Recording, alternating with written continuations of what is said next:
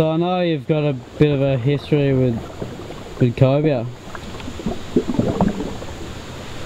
Yeah, we both have a bit of history of cobia, don't we? Yeah. Cabby hooking this cobia back in the day, back 4 or 5 years ago when we first really started being serious about this. He hooked up early morning and this thing was going crazy. Holy shit! Holy shit! It changed a lot for us. It went from us just like going, okay, we're getting like a jewfish, we're getting a tailor, to we can actually connect with cobia, we can connect with tuna. Like it raised the bar on what we'd expect off the rocks, and it ended tragically.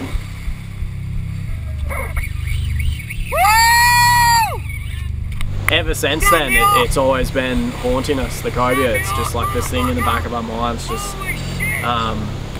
it's always a chance of one being there, and we never know when we're gonna connect with one again.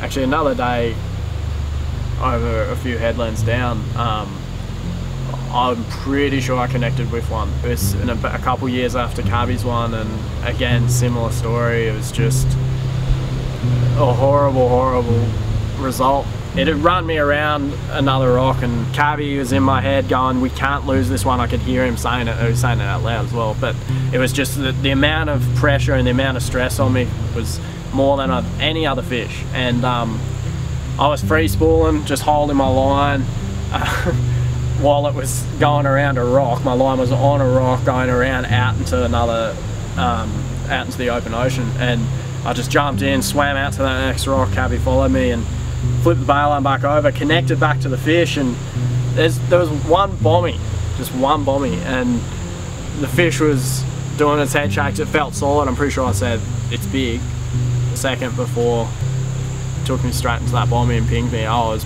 really devoed. I don't think I've been that devoed at a loss of any other fish.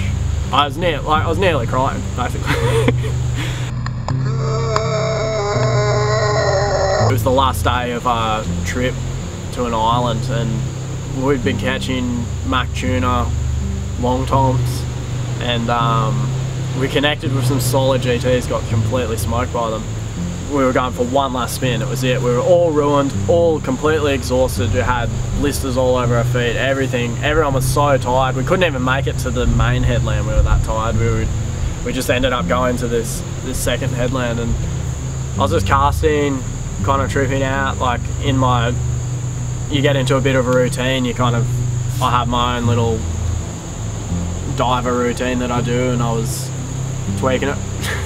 I thought I saw something behind someone's lure. They were using surface lures, and I thought I saw something. So next cast, me and Cabby cast out at the same time, and I was going a bit faster, a bit of a quick retrieve, doing little tweaks, and Cabby had a surface lure, and behind his lure something came up and had a whack at it, and before I even knew what was going on there, was already my rod was just going boom, boom, boom down. I was like, I'm on, I'm actually on.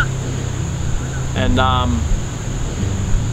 yeah, it felt heavy, it felt good, everything was right. It was doing head shakes, it felt like a solid, good pelagic, and I think I even said, it's a pelagic, like I was pretty sure about it. And then we got to look at it, it came up to the surface, it was kind of arcing into the ledge around the corner, and Ham was like, oh, it's a shark. And we caught a few sharks that trip, and we weren't overly psyched on it being a shark. And I was like, oh, okay.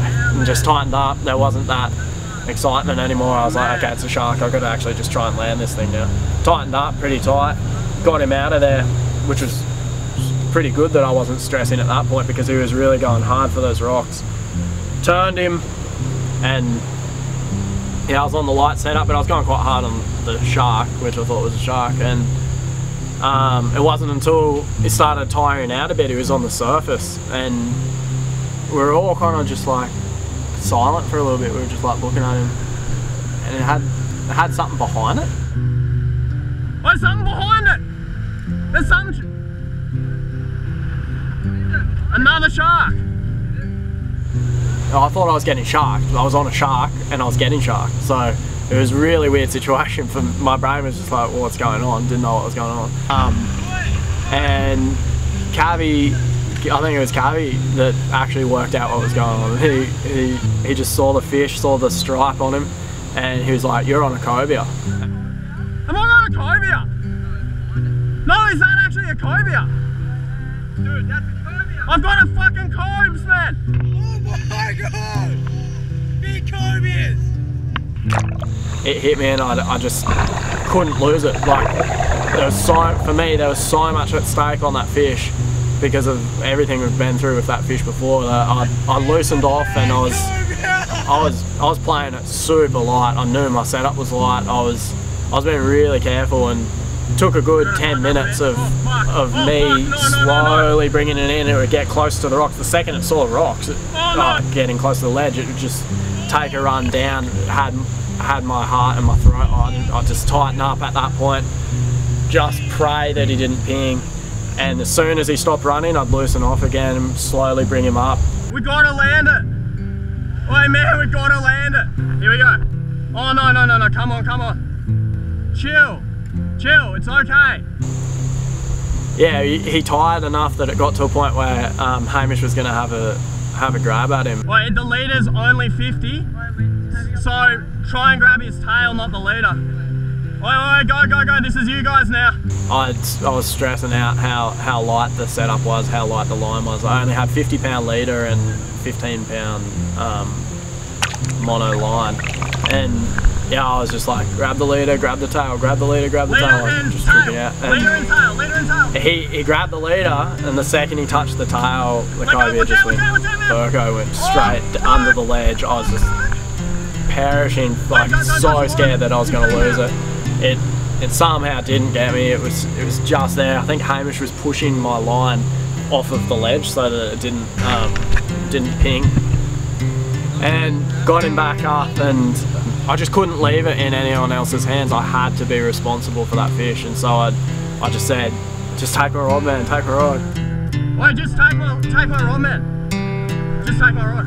I think I said it a few times earlier, but this time he actually did. He took my rod, and I was afraid that if we tried to land it on the ledge, like right there, like normal, something bad was going to happen, something devastating was going to happen. So I jumped in the water, swam out to it, and I got an alright grip on it, what I thought was an alright grip on it, and it went crazy. It went snaking everywhere, doing like little shark snake jumps. I didn't even know what it was doing, and it slithered out of my hands, and I could feel it just underwater, just touching my fingers, and I got a good double grab on the tail. It was too solid for one. Like, one hand wouldn't go the whole way around its tail, and with two hands, but then swimming without any hands is pretty weird, especially with a wild fish in your hands. Yeah, I somehow made it a couple of meters to the ledge, but it wasn't working. I started screaming. I think I was just screaming, "Pull me up!" A little wave came out of nowhere. It was a little surge sort of thing came, and kind of blew me around a bit, and I washed up, and my toes got a little grip on a rock, and I was like, oh, I'm kind of up, I'm up.